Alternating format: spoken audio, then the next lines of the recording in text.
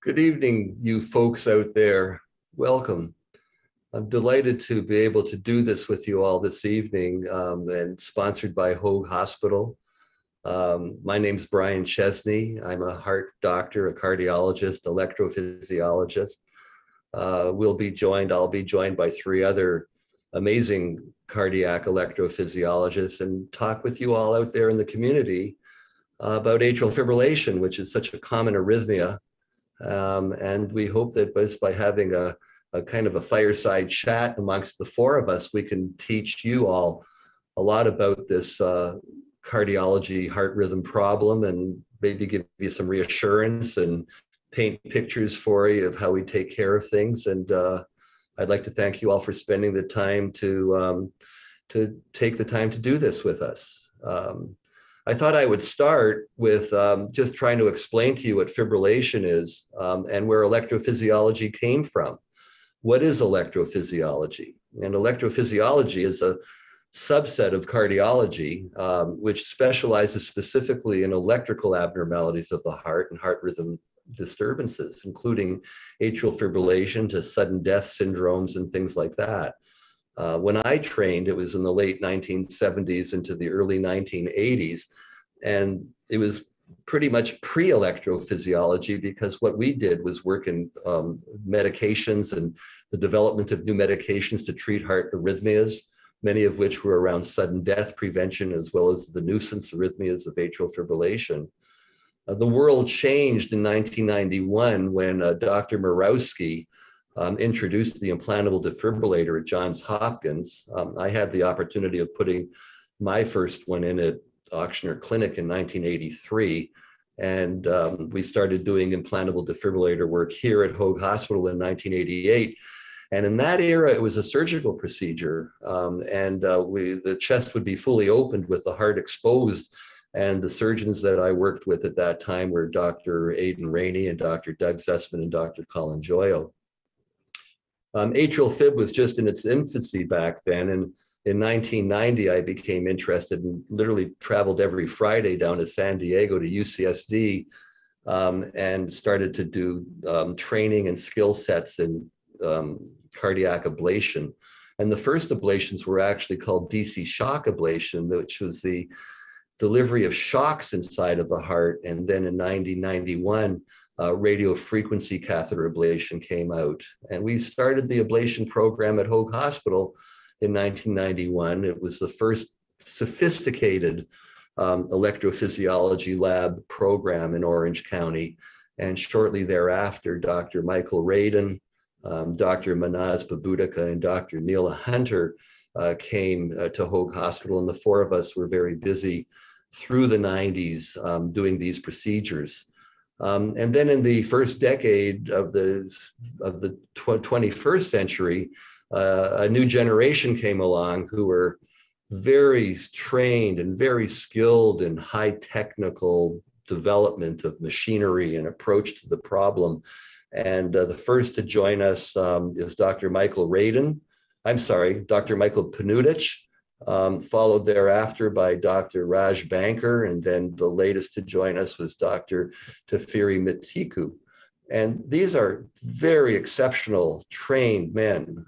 They had deep dig training through their fellowship years, and they've all been out in practice now for a good number of years and have accumulated a tremendous wealth of experience, both in the management of arrhythmias in general and doing the technical procedural work now in ablation work. And I do work with all three of them. I'm very thrilled with their work in general and their skill sets and the nature of their personalities as well.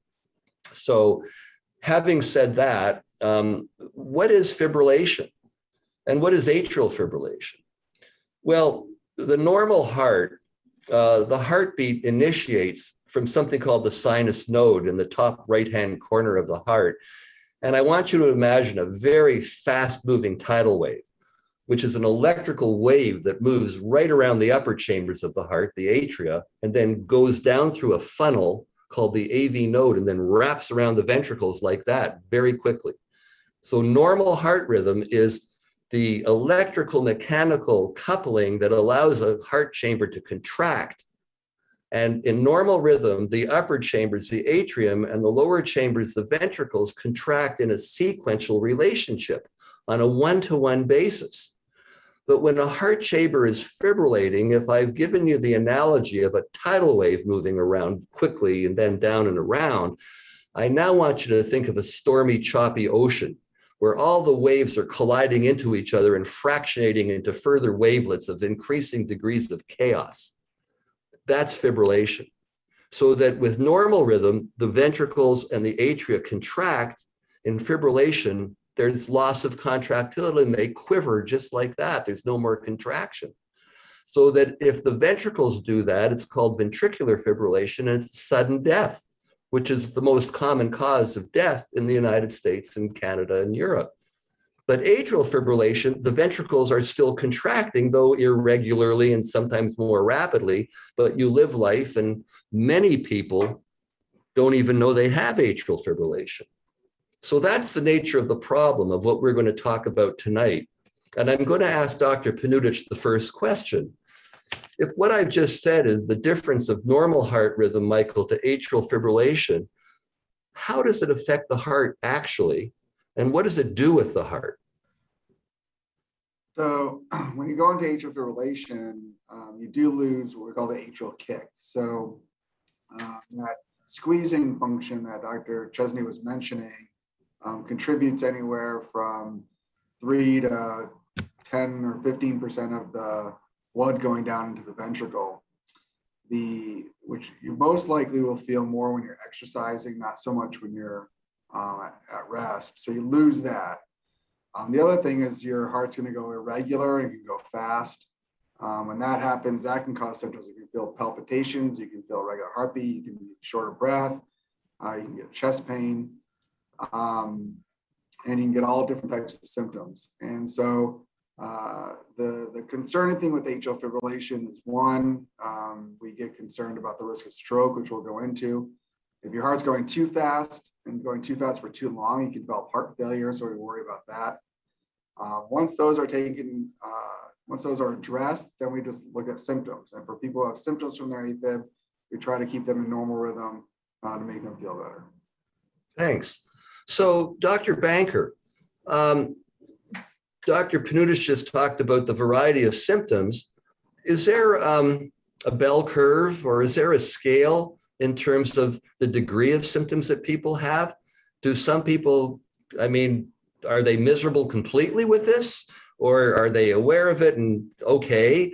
Or are people, how many people walk into your office and they're there to get an EKG for a cataract operation or a knee and they're in atrial fib and they don't even know it?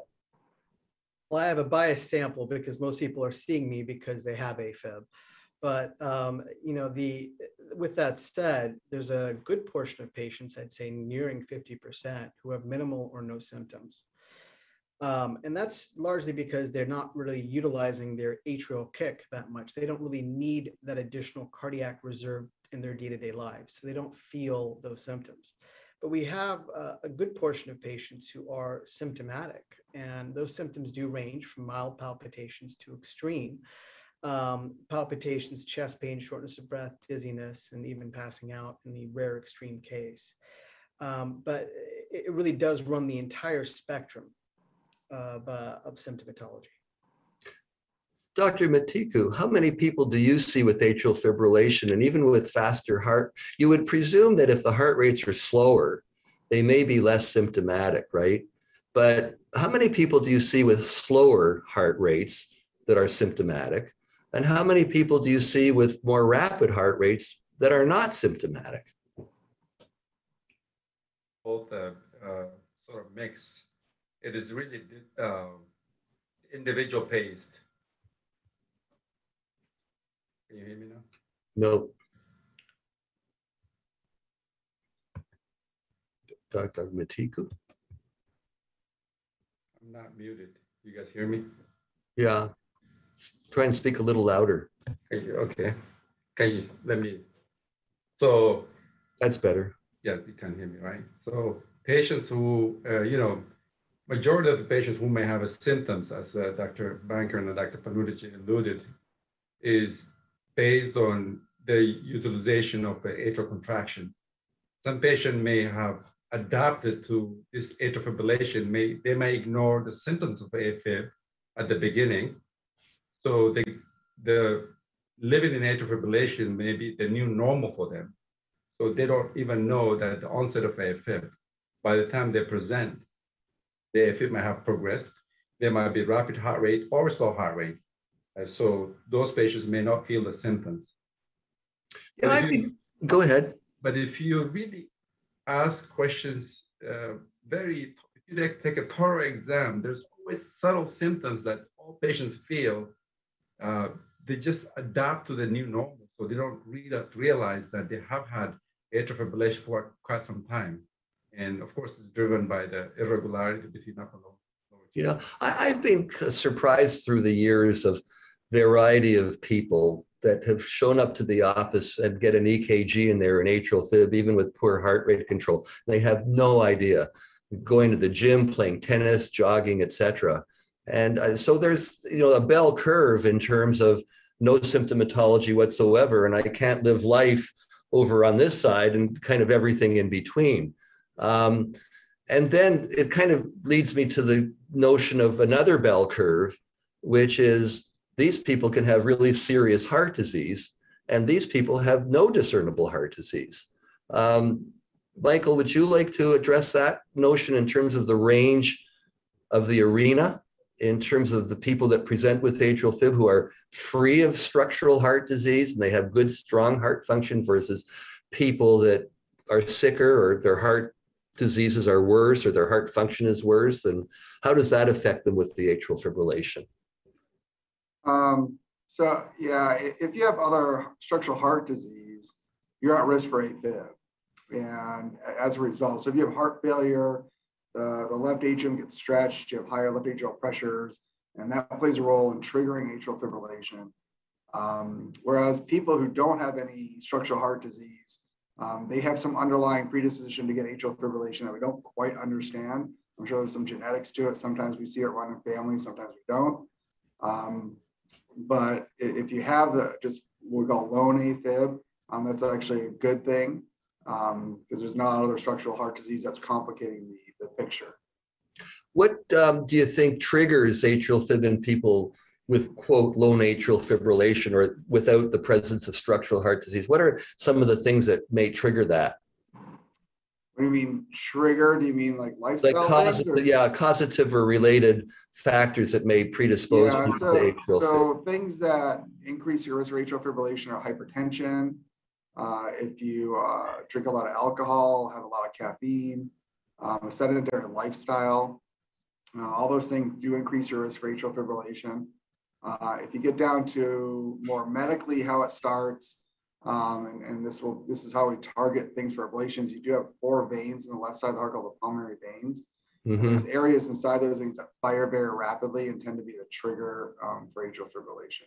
Mm-hmm. And all those things that we talked about, so for example, like alcohol or caffeine, those are stimulants to the heart. And when you have those, you're more likely for those areas inside the pulmonary veins to kind of fire and trigger atrial fibrillation. Mm-hmm. Dr. Banker, what about people that find out that they get atrial fibrillation when they're being active and with exercise and they trigger atrial fib, and other people who tell you that they wake up with it in the middle of the night during sleep with it, or they wake up with it in the morning and they're in it? Is there a difference to that? How would you explain that?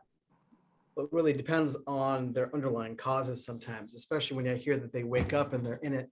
I worry that they actually have sleep apnea, which is another main cause of atrial fibrillation that we see commonly. However, when people are active and they go into it, typically that's because they have what we call a sympathetic trigger, right? Meaning when they're revved up, when their body's revved up, they're going to actually irritate the cells that cause AFib, and they go into it, right? And for either one of those classifications, it in some ways it doesn't matter because the end result is atrial fibrillation, and we have to see if they're symptomatic, we treat it. But sometimes knowing what causes it, number one, that gives the patient some empowerment, right? They can avoid these things, but if Mhm. there are things that the patient wants to do, like go to work out, sometimes we need to, suppress the actual cells from firing in the first place, maybe with some medications to allow them to have their normal activities that they enjoy. Right. So any of you answer this. You just alluded to the sympathetic nervous system and activity or exercise or emotion and things like that. But what about the sleep factor? And I'll kind of throw out a kind of a point, maybe more from my era, is that we used to see people that would trigger atrial fib during sleep. And the opposite to the sympathetic nervous system is the parasympathetic nervous system and the release of vagal nerve stimulation. And when you're in the deeper stages of sleep, you can augment further vagal mediation, which can cause an environment in the atrial electrical system that can trigger atrial fibrillation. Why I bring that up is because back when I was training, before ablation and defibs and all that, the pharmacology was, and before many of the new drugs, most people were treated with digoxin and quinidine and maybe a beta blocker. And then procainamide came out. Well, we found that many of the people that were being given digoxin, which also augments vagus nervous system tone, their atrial fib continued to putter along.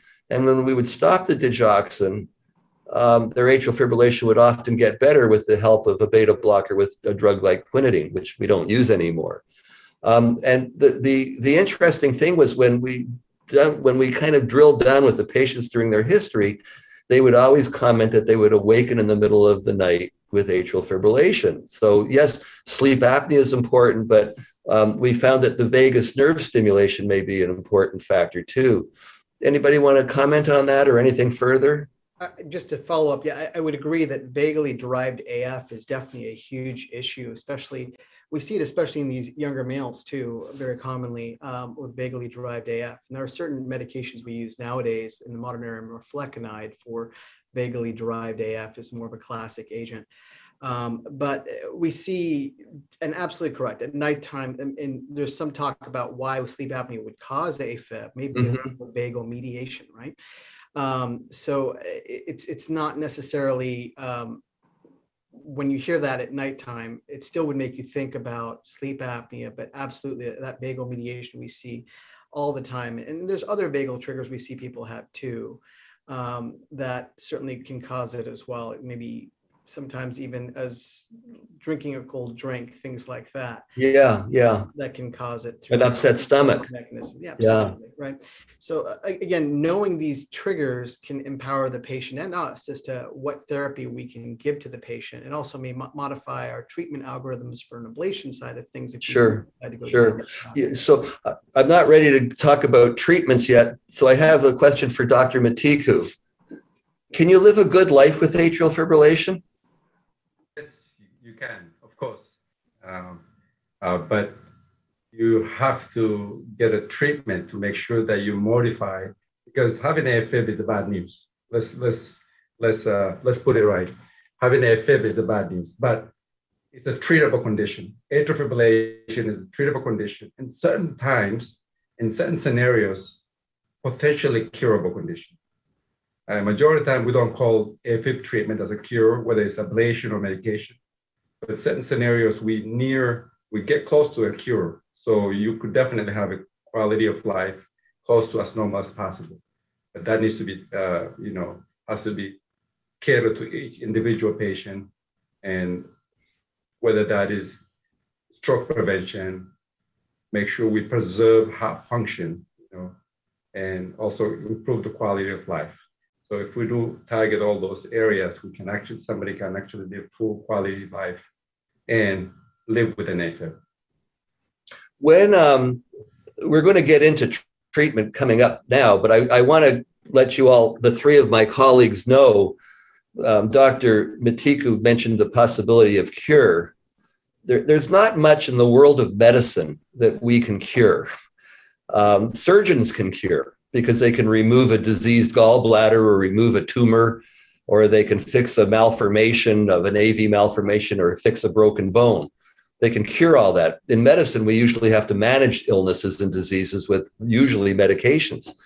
But the ablation procedure really changed that, you know, both in my era when we were doing more point-specific ablations from a focal point with a ventricular tach or an atrial tach or an AV nodal reentry or one of those types of arrhythmias, very, very, very high rates of cure. And the ablation procedure has enabled these three men to cure a lot of people who have had atrial fibrillation without recurrence.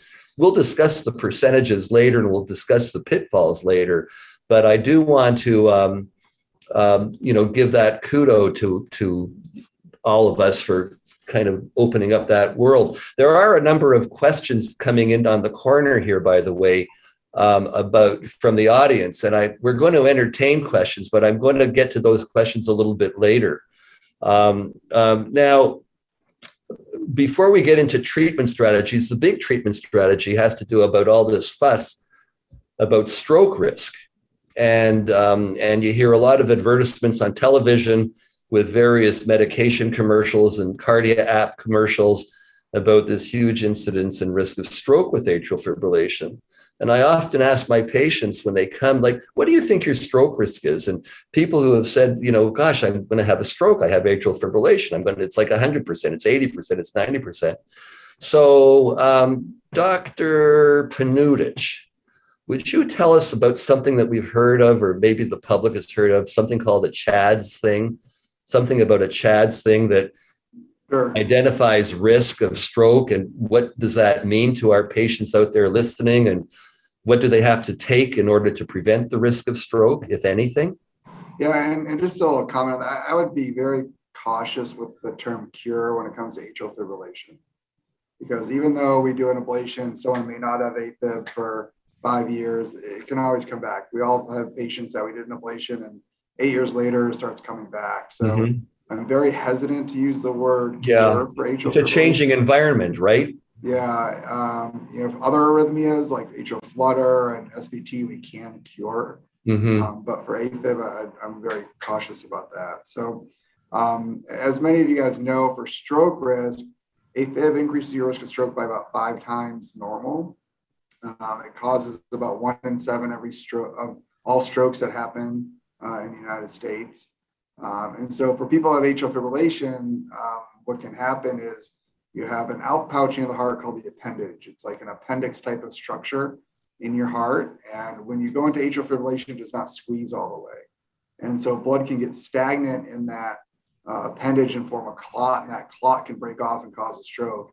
And because it's a bigger structure, the clots tend to be bigger, and the strokes from AFib tend to be bigger than other strokes. So you're not only at risk for a stroke, but a big stroke. So that's why we recommend anticoagulations and blood thinners to prevent that those clots from forming. But not everybody needs the same blood thinner. So that's where the CHADS VAST score comes in. It's a scoring system we use that attributes points to every risk factor you have for a stroke. What are those? It can be if you have heart failure, age, your sex, if you have vascular disease, if you have diabetes, if you had a heart attack or coronary disease. So all those things get looked at and you get a score. And if your score is a 0, meaning you have none of them, you really don't need any anticoagulation. What is the risk of a stroke with a score of 0? Less than 1%. Okay. And what is the maximum score that you can get? What is it, 9? I think it is. And what's the risk of stroke with a score of 9? I think it's about 7% per year, along those lines. Do you agree? Maybe right around there, maybe a touch higher. Yeah, so it doesn't go much higher than there.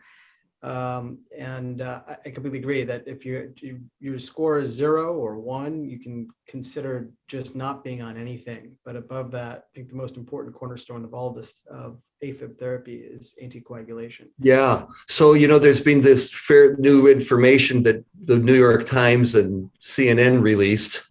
I don't think the paper was out yet about the dangers of aspirin, right? Yeah. So when do you decide to advise nothing?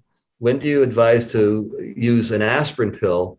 And then when would you decide to use an anticoagulant? And maybe Dr. Mitiku, you could explain to the audience what an anticoagulant is.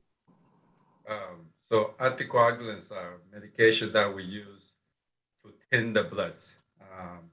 And those medications work through binding some of the circulating blood products that would make somebody's blood thinner. So that way the platelets will not clump and form a clot. Going back to the aspirin question, I think you asked the question about aspirin. When would you give somebody an aspirin? When would you not give somebody an aspirin? As Dr. Banker mentioned, I think if your risk CHA2DS2-VASc score is 0 or 1, you probably don't need to give them. Usually, we don't recommend anticoagulation, including aspirin, unless those individuals have prior history of stroke from something else. Let's say they have a coronary artery disease and they have a stent, or they need an aspirin for other purposes. So in those individuals, you could use an aspirin. Let's give you an example of a patient who is, let's say, is a 50-year-old male, no other risk factors other than coronary artery disease, and has a stent put in artery. So that individual may need to take an aspirin for the coronary disease. And the CHA2DS2-VASc score is 1 because from coronary disease that they have. So in that kind of individual, you can use an aspirin, even though that person is low risk on using CHA2DS2-VASc score alone. So the original anticoagulant was something called warfarin or Coumadin, and we'd had to get people to get blood tests frequently, and they had to watch what they eat and how to interact with other medications. And in the last 10 years, we've had a few new drugs come out called novel anticoagulants. And can you talk to that a bit, Raj, in terms of which drugs do you have a preference to use? Sure.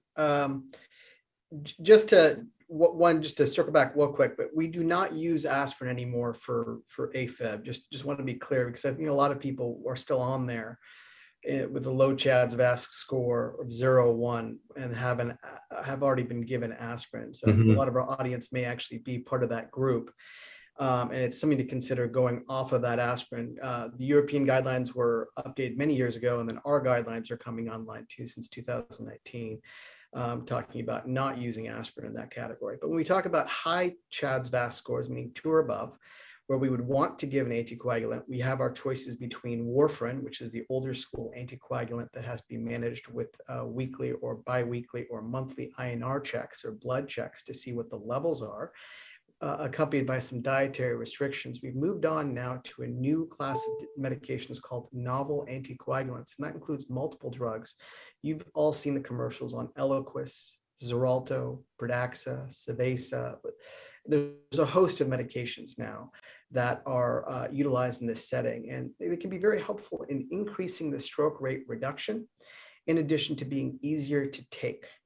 And now it's about a 14% risk reduction of stroke with the new classes of medications compared to warfarin. So there's a definite benefit beyond just the fact that you don't have to check your blood every few weeks. So it's both convenient and it is more efficacious. So it's definitely a push for us to get people to change over from warfarin over to these new medications that can be treated. Of them, I do prefer Eliquis just because it has the better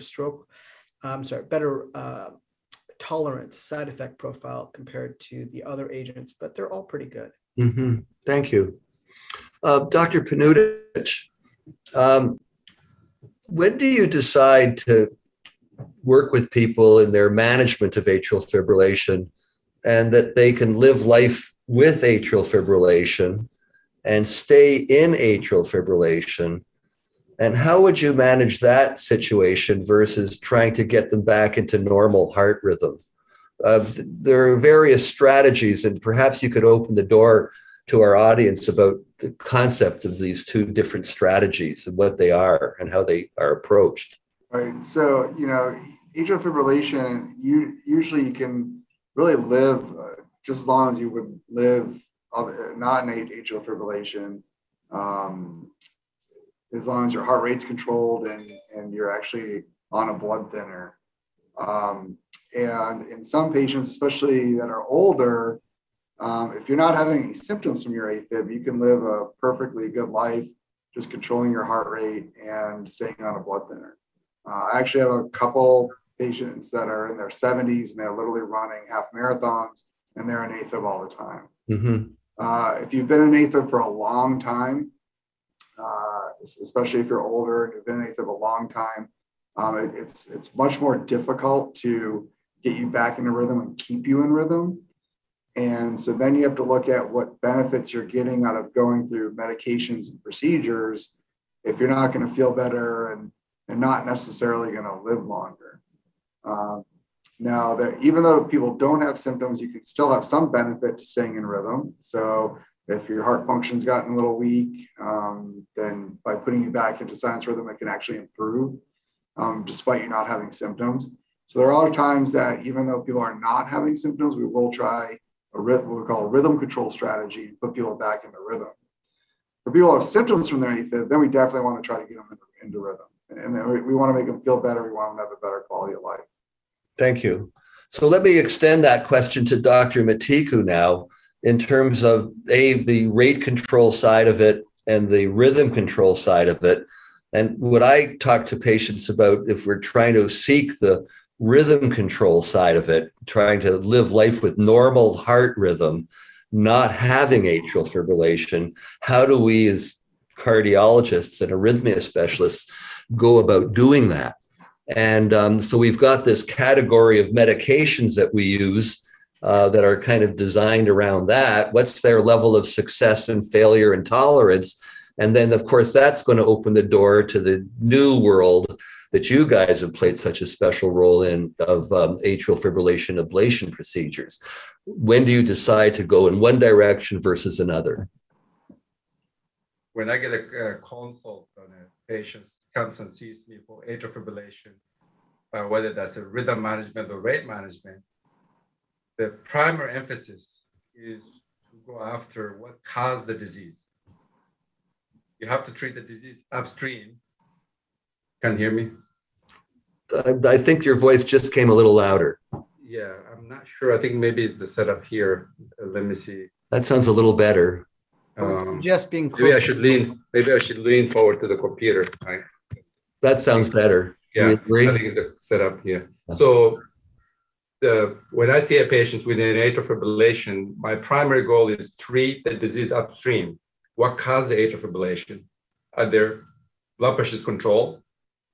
Do they have a coronary disease? Is coronary disease has been addressed appropriately?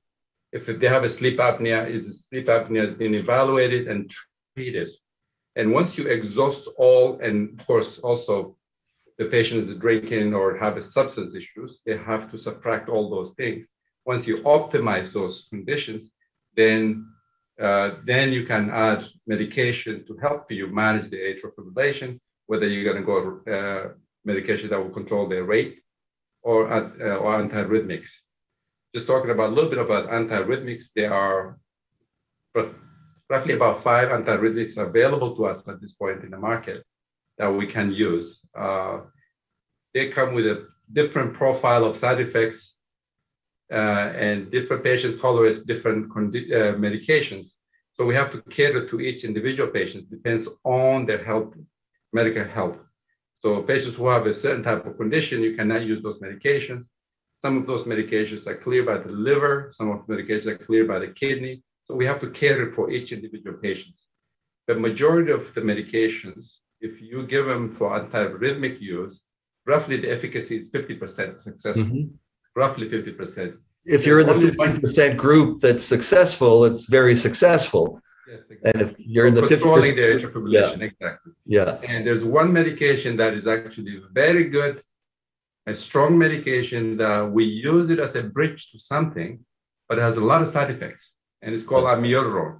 It's a great medication. It's our best armament. And it's a medication that we can use to bridge our patients, whether they need to get it from arrhythmia to sinus rhythm, whether we need to use a bridge to ablation. That medication seems to be the best. But unfortunately, that medication has a lot of side effects, and you cannot use them as a chronic use. Thank you. Anybody want to add to that? Is there somebody out there that you would not treat? Yes. Patient who hasn't addressed all the, let's say somebody's drinking, heavy drinking, that's maybe the contributor to the AFib. I would like to help that individual. And the best way to do it is subtract the drinking, because that's a constant stimulant, that's constant insult to the heart. Of course, I would treat that individual. Part of the treatment is counseling for cessation, alcohol cessation, or substance if they're using any stimulant to subtract those. That's one category of individuals that might be preserved from applying stronger medication, trying to restore the rhythm. Mm-hmm. There are also patients, scenarios where the treatment is worse than the disease. Let's say somebody has a very advanced heart disease. Let's say they have a congestive heart failure. They have a multitude of issues that makes the success of keeping them in normal rhythm very difficult. Those individuals, by giving them more medication, trying to restore the rhythm, may be more harmful than leaving them in AFib and make sure that they're anticoagulated and prevent from them having stroke. Also treat their heart rate so that way there will be more heart rate is managed so they won't fall into heart failure or any consequence of AFib. Yeah, thank you. I was going to start to open the door now for ablation world, but there's a series of questions here on the right side of my screen. Many of them are centered around ablation, but here's a question that I thought I'd throw out to the three of you, given the contemporary issues of what we're dealing with in society. Any relationship between COVID and atrial fib? Can COVID trigger atrial fib? Anybody want to have an answer to that? Yes. Sure. So everything that probably all of us will say here is going to be more anecdotal based on our experience based instead of actual data, because I don't think we've had enough time now to have the data out there in a published format or a peer-reviewed format. But I will say that I have noticed a definitive correlation between both the COVID disease pathology and arrhythmogenesis, and not just in the atrium. But definitely atrial fibrillation being more exacerbated by COVID. And some new instances of atrial fibrillation have popped up afterwards, whether that's just unmasking of a problem due to a severe illness, or otherwise I cannot say. In addition, we've also seen a relationship between COVID vaccine and reactions thereof, meaning the normal immunogenic response, oftentimes exacerbating their atrial fibrillation if it's a pre-existing disease, not so much new in creation, but exacerbating their atrial fibrillation for a period of a couple of weeks afterwards too. Yeah, maybe I could add two comments to that. First, I think you and I may see different patient populations, given that you're my ablator for, all three of you, you see more atrial fib that need help more than I do. But I've seen a lot of people in the last year post-COVID and even some post-COVID vaccine. I haven't seen any atrial fibrillators per se, but I'm seeing a lot of people with palpitation and, sinus tachycardia, fast heart rates, folks out there, that is normal heart rhythm, but faster than that should be. And it takes months sometimes for it to start settling down. And I think we've all known that like flu-like illnesses and the post-viral syndrome situations that many influenzas present through the years have, several months where there may be a series of symptoms and signs that persist and malinger that gradually settle down. I would also add that atrial fib shows up more frequently with pulmonary illnesses, from pneumonias and flus in general, of which COVID is its own unique variety. So I wouldn't be surprised that we're seeing more atrial fib in these types of patients because their lungs are more involved. So Michael, anything to add on that? No, I think I agree with what Raj said. I actually, both of you, I haven't seen a ton of AFib or patients coming in with new AFib right after COVID. That being said, in the hospital today, I just saw 2 patients with COVID who have new onset AFib. And whether that's the COVID per se, or just the inflammatory response to what's going on, like Raj says, we don't know that at this point. Mm-hmm, mm-hmm. So who can I ask to open the door to the ablation procedure? When do we start proceeding with patients for an ablation? Is anybody walking through your front door? Are they a candidate for an ablation? I've certainly met electrophysiologists who are willing to do them very quickly on people. Others are a little bit more circumspect and have we tried this or have we tried that? Raj, I'm going to ask you to take that question first, and then we may proceed, with the other Dr. Panutich and Dr. Mitiku to add to that as well. I think it's a big question. Yeah, absolutely. There again, selection bias that I think some of us in the panel here may have is that people who are sent to us are oftentimes being sent for ablation consideration, right? But if we take the average patient who walks through the door with atrial fibrillation, certainly ablation should not be the first thing that's talked about, right? We need to make sure that there's not concomitant illness. Is AFib seen secondary to something else? And we need to evaluate the patient for underlying disease, and that can involve echocardiograms, et cetera, right? That we have to look for other things in that patient. But after we've gone down that path, and we're assuming that this patient is, symptomatic in their atrial fibrillation, and they're looking to restore sinus rhythm, then we can consider the modalities for bringing them back to that. And we then have to consider either medications to get them down that path, which can be antiarrhythmic drugs, which we've all alluded to in this conversation, versus ablation. And nowadays, ablation is talked about as a potential first-line therapy before talking about those antiarrhythmic drugs. But classically, we've always talked about having them fail at least one of those drugs before we walk down the ablation path. Now, times they are changing, right? So we have multiple trials, actually 6 trials now, that have looked at using ablation as a first-line therapy, and guidelines, they are changing as well. So either way, if we're looking to go down the treatment path of ablation, we have to evaluate them for candidacy. And candidacy for ablation really looks at what is your success rate going to be, and what are your risks in doing the actual procedure. Some patients, as much as you'd like to offer them this therapy for ablation, they have lifestyle considerations like severe obesity or underlying problems, as Dr. Mitiku referenced, like say alcohol abuse or whatever, that may make it so that success rates from the ablation would be quite poor. Also, structural heart problems or pre-existing pulmonary disease may turn us off from the concept from a poor success perspective. And from the risks perspective, we also have to look at, well, is this patient, I hate to say it, but too old? Is this patient have other comorbidities that are going to make it a more risky procedure? In those patients, again, we would probably turn away from that concept. So it really is it's a multimodality approach to whether or not we go down the pathway of ablation. Oftentimes medications by themselves are the better option, but if ablation is a valid, path forward, it can be quite effective. Do you have anything to add to that, Dr. Panutich? Yeah, I mean, the other thing is just kind of, there's a patient input to this as well too. So for people that are candidates for ablation, I mean, I have one end of the spectrum. We have people that are like, listen, you're not touching me with a 10-foot pole. You can, I'll do medications and yoga and acupuncture and all this stuff to not have AFib. And then there's the other end of the spectrum that's like, listen, poke me, prod me, do whatever you have to do. I want this gone. Don't even talk to me about medications.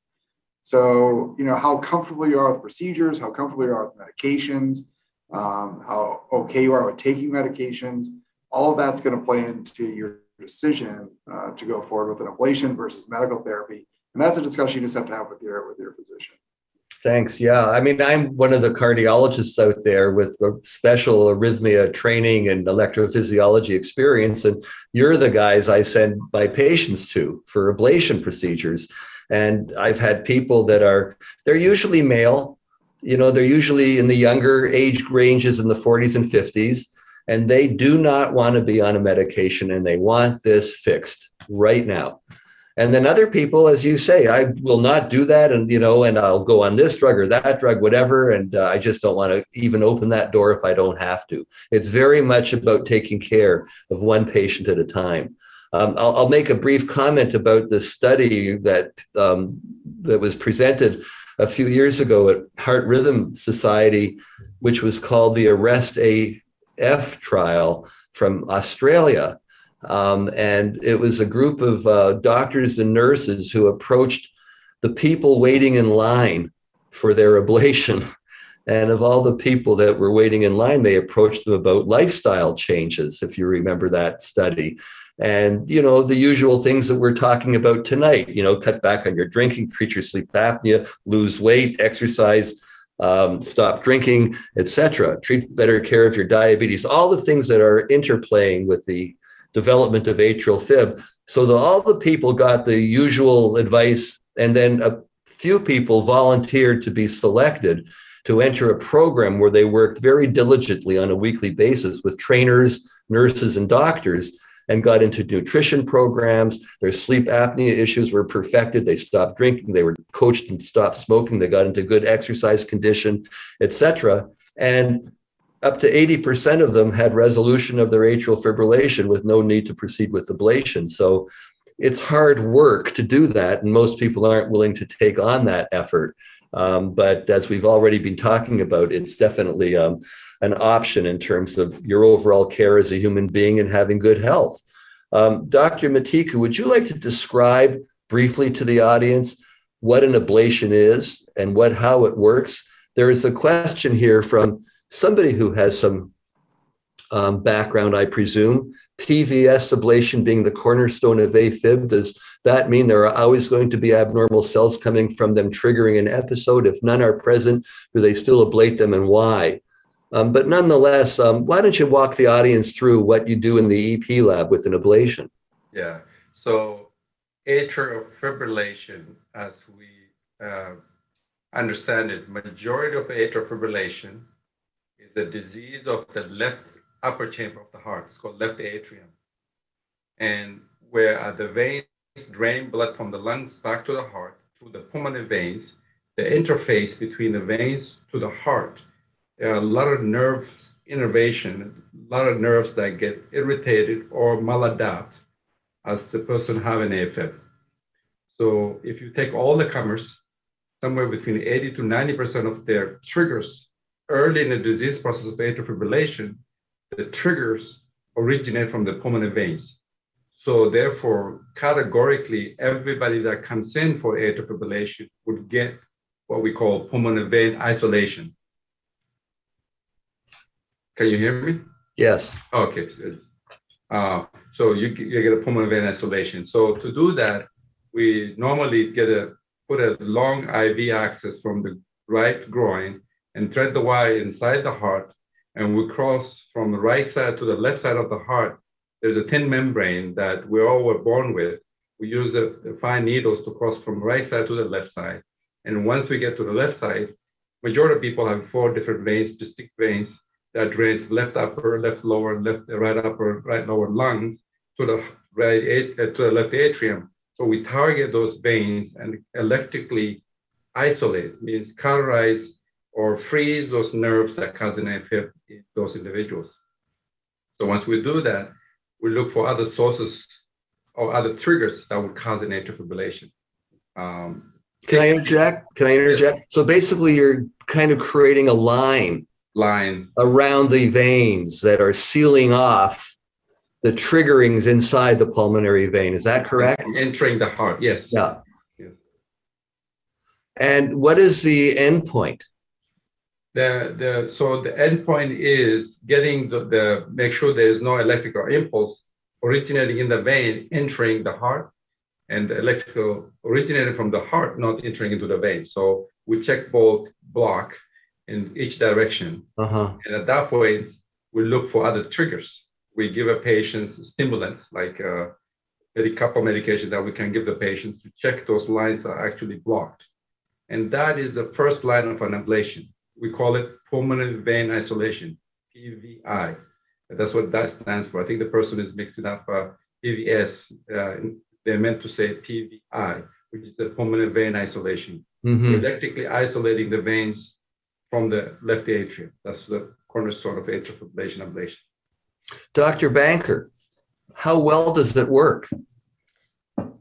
Depends on the modality used, depends on the era that we're talking about. And, with regards to success rate overall, all from the procedure, if that's your question, or is it how well does pulmonary vein isolation persist? So success rate from the procedure can vary. It really depends on the patient, right? So if the patient's in AFib all the time, they're going to have a lower success rate than a patient who has a smaller burden of AFib, meaning AFib that's coming and going. If the patient has structural heart disease, like a large left atrium, things like that, that's also going to weigh in a negative fashion on the outcome of the ablation. Can I interrupt you for just a sec? Sure. We haven't really addressed that. You mentioned somebody who's in atrial fib all the time versus somebody who's in and out of it. So what does that mean? So when we look at atrial fibrillation, it's a spectrum. When it starts, you're oftentimes just going to have one short little episode that you'll likely ignore. And over time, episodes typically come more frequently and they last longer. That spectrum eventually ends where atrial fibrillation comes one day and it just doesn't go away. So in the beginning, before that happens, we call that paroxysmal or coming and going atrial fibrillation. After it's there all the time, we call that chronic or possibly persistent atrial fibrillation. Right. So that's the difference in terminology between the two. So where does the electrical shock come into play? So electrical shock typically is useful as a one-time fix, right? So if you have atrial fibrillation, it's usually caused, I think everybody else has alluded to the fact that there's something wrong in your heart that's firing off and causing atrial fibrillation. So if you were to go into an episode where it does not come out either after a period of time, you may seek what we call a cardioversion, which is where we apply current to the heart. You see this fancy on TV when they go clear and they shock your heart. It's something we call a cardioversion, right? Where we can do that in a very controlled, safe, easy fashion in a lab. And we are able to shock your heart back to normal rhythm ×1. So we get everything to quiet down ×1. It doesn't keep that guy from firing again later on. And so we may need to use medications to quiet that guy down or potentially ablation.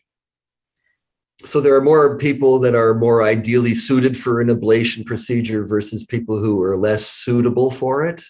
Absolutely. So we use the analogy oftentimes, I will, with patients that think of it like, think that we're gardeners and your AFib is a tree and you want us to cut down that tree. It's a lot easier to do it when the thing's a sapling and just growing out of the ground. I can grab that and toss it away. But if it's a mighty oak, there's a much larger chance that I'm going to go up, try to cut down that tree and miss something, right? So it's an awful lot easier to attack this disease process earlier in the disease pathology than later. Dr. Panutich, I have a tough question for you. How would you address success rates for atrial fib? What is the percentage of people that you're successful with and they don't have recurrence? How many people that may have a recurrence and you decide to take back to the lab for maybe finishing things up a little bit more so the second time? When would you stop doing ablations on somebody? Is there a point? And we're then going to get into what's the downside of ablation? What are the problems with ablation? What are the complications?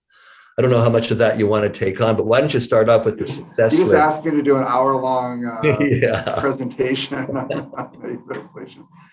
ablation. So in general, we quote, again, it depends on what type of AFib you have, like Dr. Banker outlined. So for people who have paroxysmal AFib, that you're going in and out of AFib, and you have a normal left atrial size where we're working, we usually quote success rates at about 80%. And that makes, and that doesn't mean it's 80% of the job we do is good.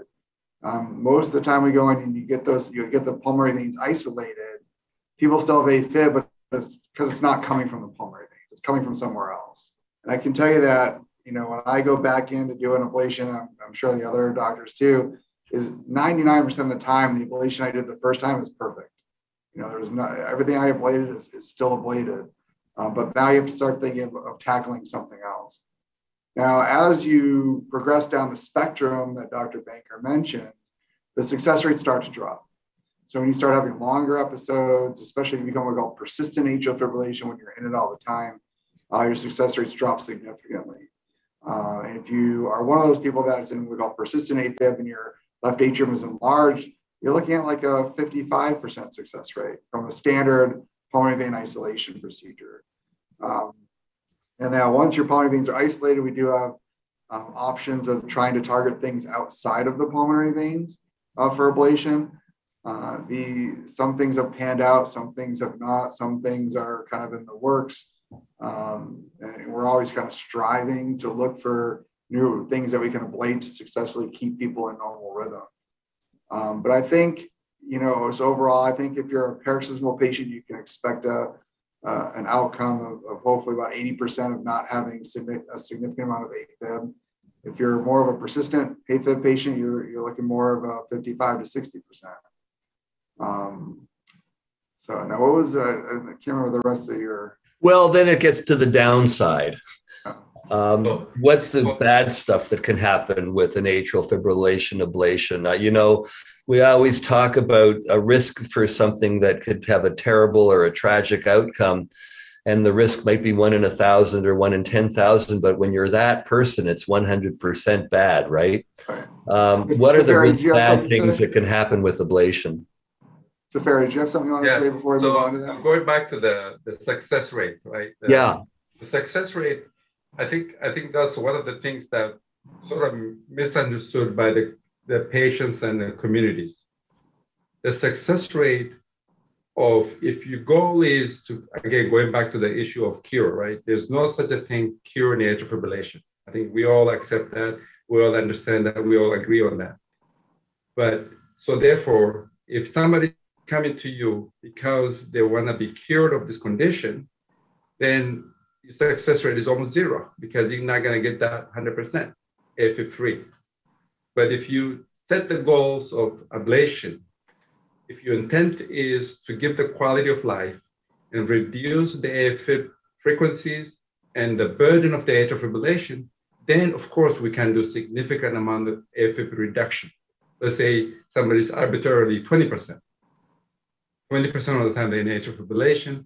Then if you do an ablation, you can get them to 1 digit, maybe even lower than that.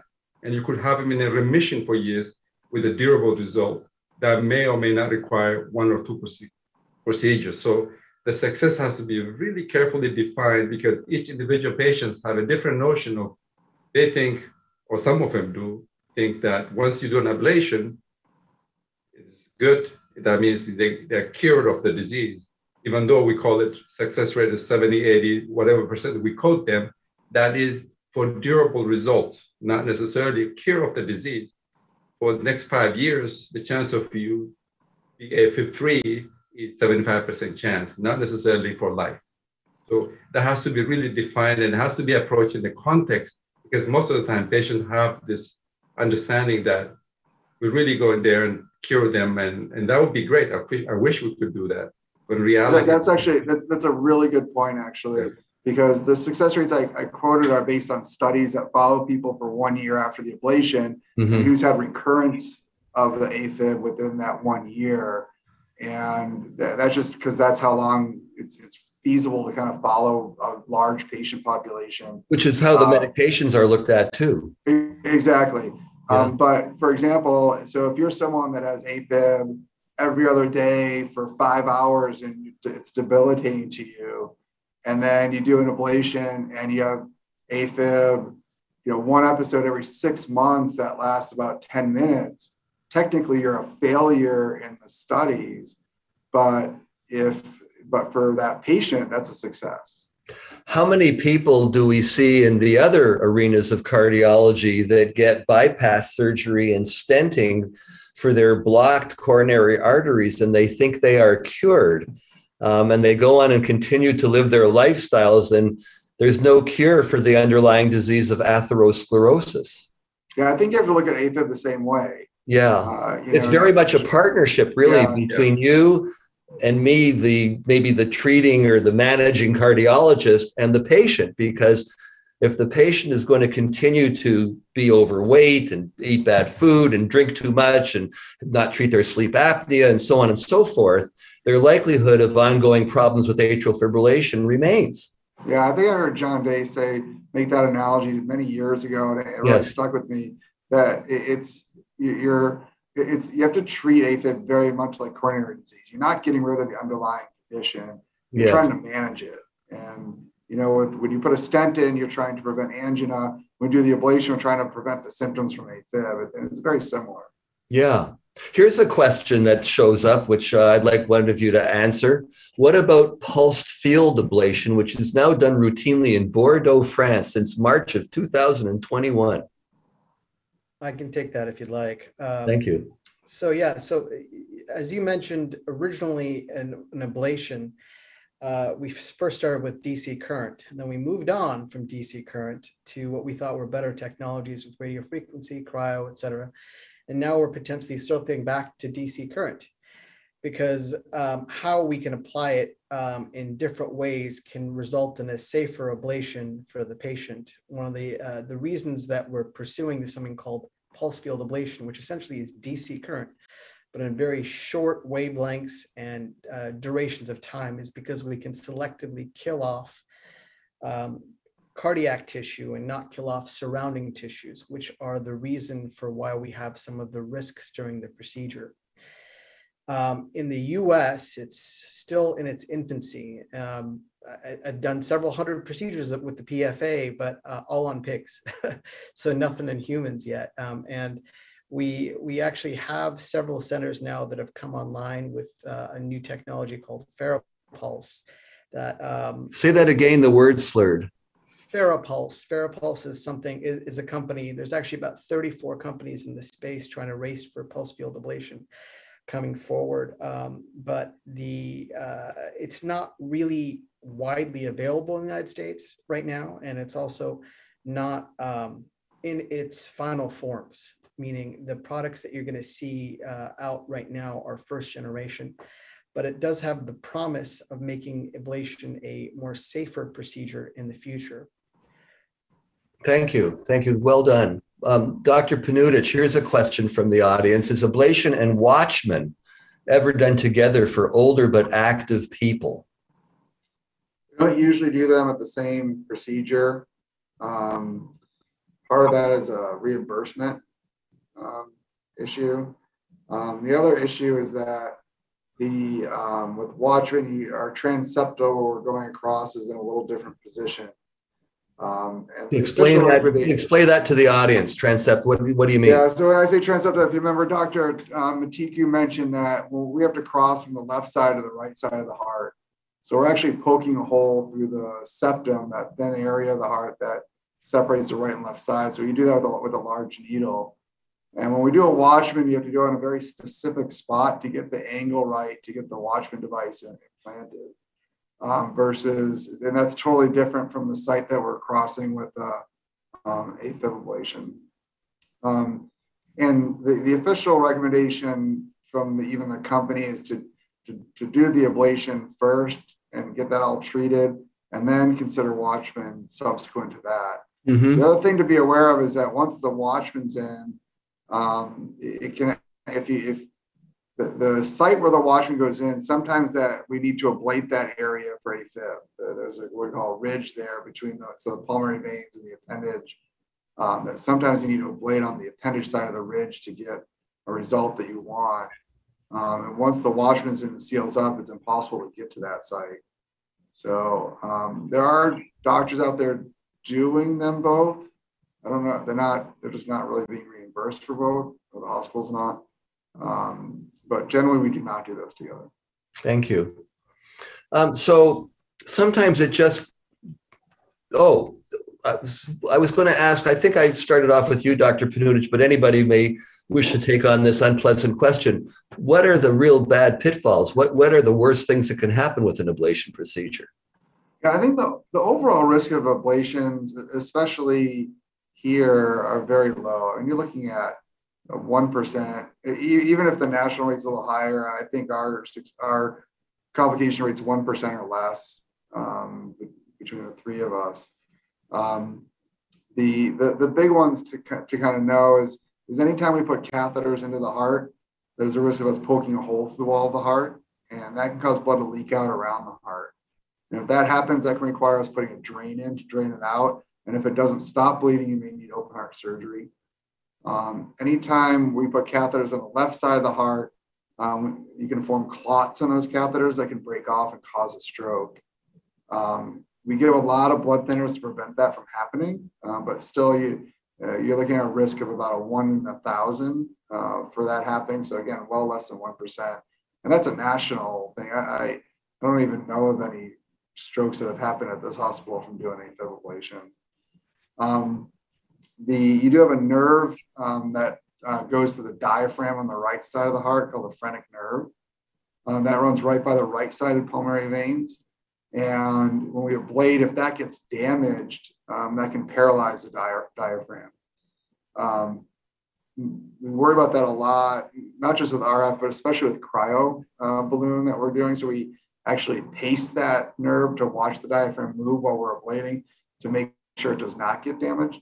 If it does, well over 90% of them recover, usually very quickly, but even if it's a persistent paralysis of that nerve over the following year, they almost always recover. I think the most catastrophic complication of the procedure is what we call atrial esophageal fistula, which is extraordinarily rare. I mean, it's well less than 1%. And in some registries, it doesn't even exist. But your esophagus, which is your food pipeline, is right behind the heart. So when we ablate on the back side of the heart, if we damage the esophagus and damage it enough that you get a hole in the esophagus, you're looking at a death rate of about 60 to 70%. It usually happens about a week or so after the procedure. But we monitor the temperatures within the esophagus so we can make sure it doesn't get too cold or too hot, which is a big risk. Some of us give some prophylactic medications after the procedure. But again, the chance of that happening is extraordinarily low. Thank you. Do either of you, Dr. Mitiku and Dr. Banker, have anything to add to that?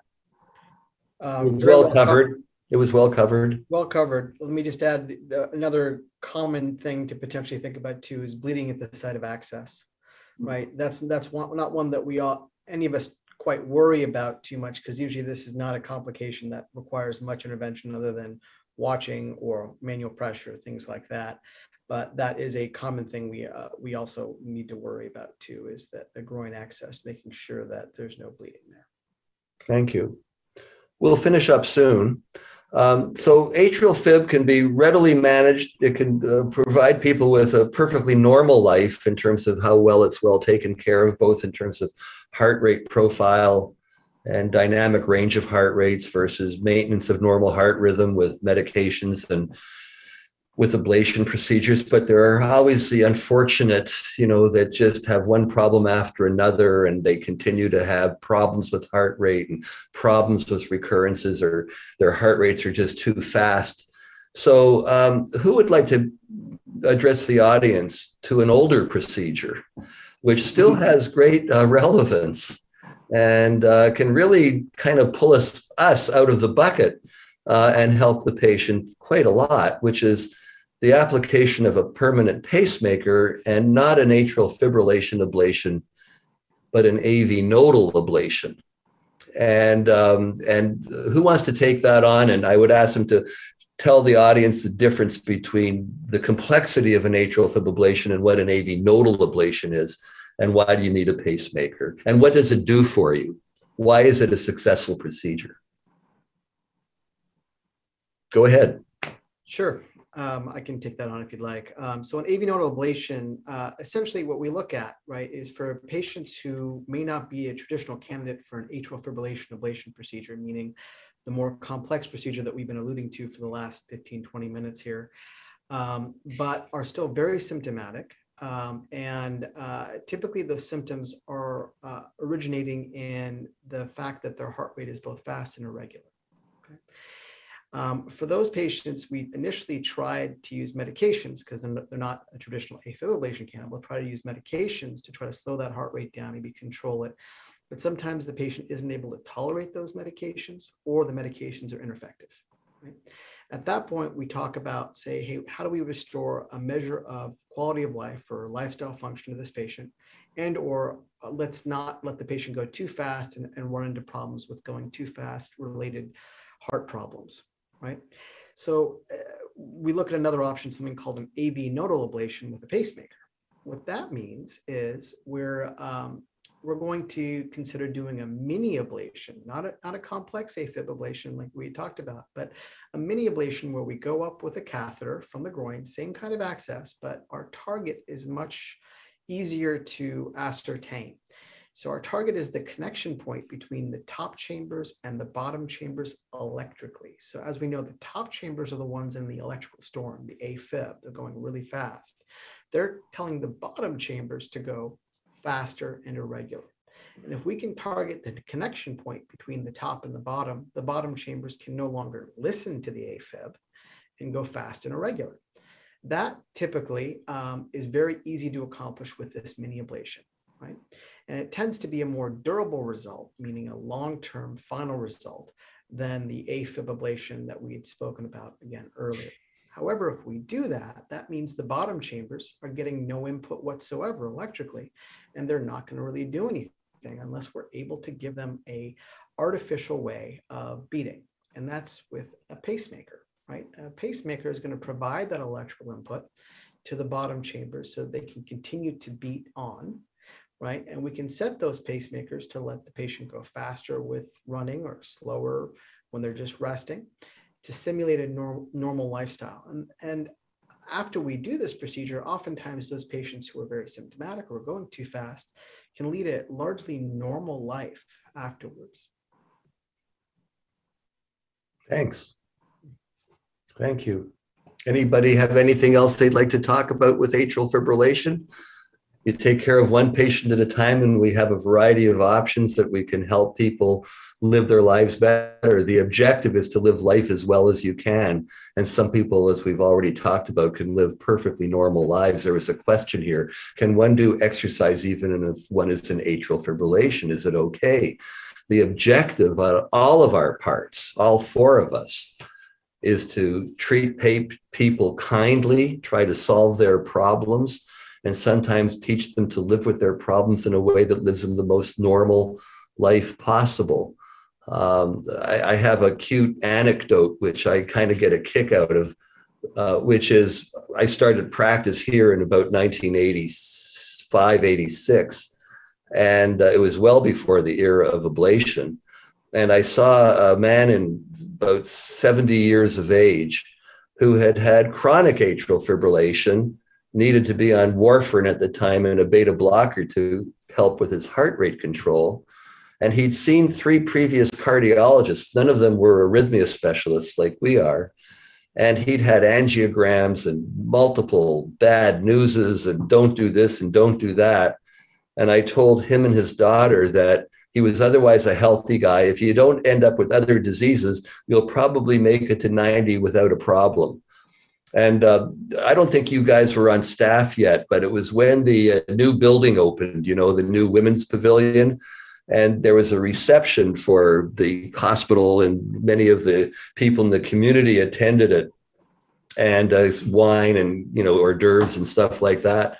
And I was standing literally circled by 5 of my patients, all of who had atrial fibrillation. And we were chatting, and this person came and tapped on my shoulder, and I turned, I said, "Are you Dr. Chesnie?" And I said, "Yes, I am." She said, "Well, we just toasted you the other day on the weekend when we had the family over for dinner." So I said, "Geez, that's really great, but why did you do that?" "Well, you saw my dad 20 years ago, and he had atrial fibrillation, and he was scared to death of it, and you told him to relax, take these medications, and he'll probably make it to 90, live life well.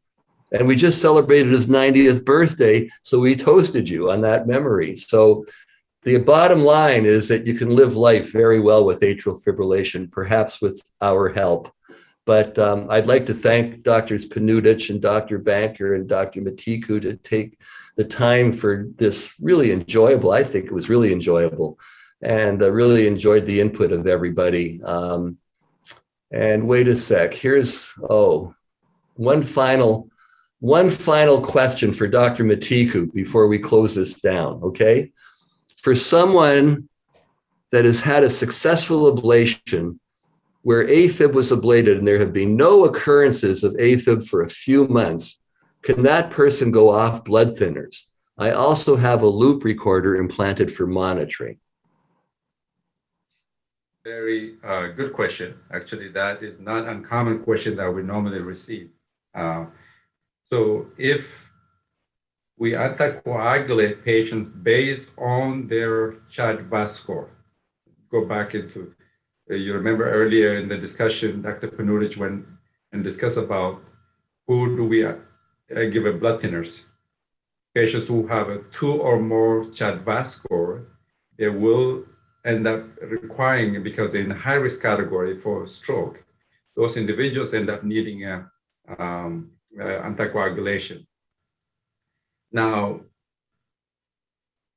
for this specific question, it depends.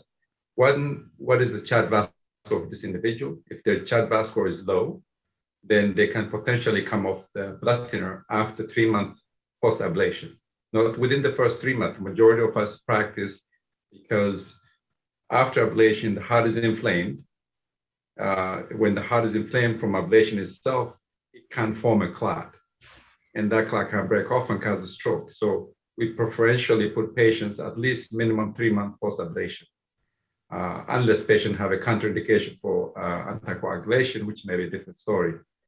Now, if CHA2DS2-VASc score is borderline, let's say between, let's say 2, this is a much difficult question to answer. Let's say anybody, we categorize them to be 2 or higher to be high risk, but all the CHA2DS2-VASc scores are not created equal. Let's say, let's take a 65-year-old woman.